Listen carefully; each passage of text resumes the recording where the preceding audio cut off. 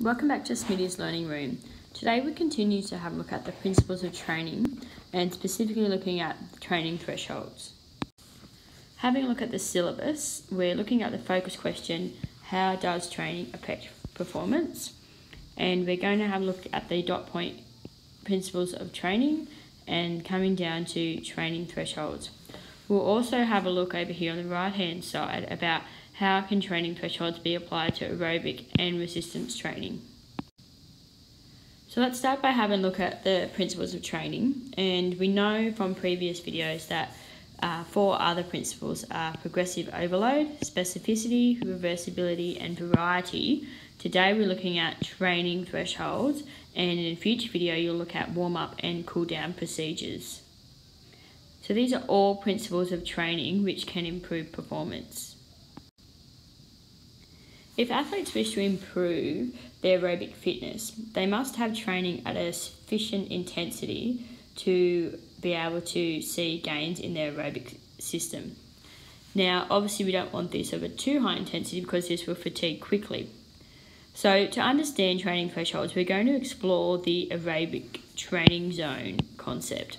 Now, for athletes to have an increase in aerobic fitness, they must train in the aerobic training zone. So if we have a look over here at the graph, we look at the lactic acid accumulation on the left here, and we look at the percentage of the max heart rate on the right, and down the bottom is the intensity at which the athletes will be training at.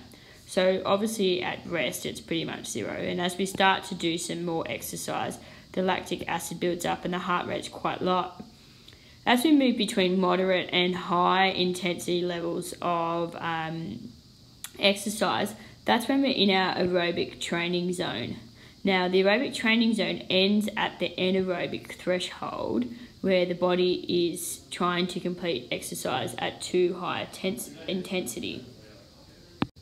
So the aerobic training zone occurs between the aerobic threshold, approximately 60 to 65% of the maximum heart rate, and lactic acid levels of approximately 2 millimoles, and the anaerobic threshold, which is approximately 80 to 85% of the heart rate, and lactic acid levels of approximately 4 millimoles. So if we look here, this is about 60 to 65%, and this is 80 to 85% of the max heart rate for that training zone. For the athlete to start seeing improvements in their aerobic, they need to actually be training at or above that aerobic threshold. If they're training below that aerobic threshold, there will be minimal gains.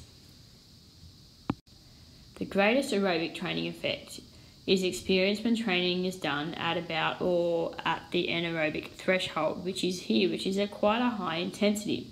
And this is because the anaerobic threshold represents the maximum capacity of the aerobic energy system to produce energy. So once the intensity of the exercise increases above that threshold here, we're at a very high intensity, and lactic acid energy systems becomes more dominant as opposed to the aerobic system. Athletes need to be careful not to train too far past the anaerobic threshold, as too much intensity will cause the athlete to fatigue quite quickly. So if we have a look at how the principles of training in relation to the training thresholds are applied to aerobic and resistance training, we can start by looking at the aerobic training. Now, to look at applying training thresholds to aerobic training, this obviously means, as we said before, training within the aerobic training threshold. So that's 60 to sort of 80, 85% of maximum heart rate for that athlete. And also training at or about the anaerobic threshold to try and increase the performance of the aerobic system. When we look at applying training thresholds to resistance training, so that's basically strength training, we look at anaerobic energy production. So we look at doing exercises which can try and increase or activate our anaerobic energy production. Now remember that there are 6 principles of training. Training thresholds is just one of these principles, so it's important that you go back to Smitty's Learning Room and watch the videos on the other 5 principles of training to ensure that you've covered the whole dot point of the syllabus around principles of training.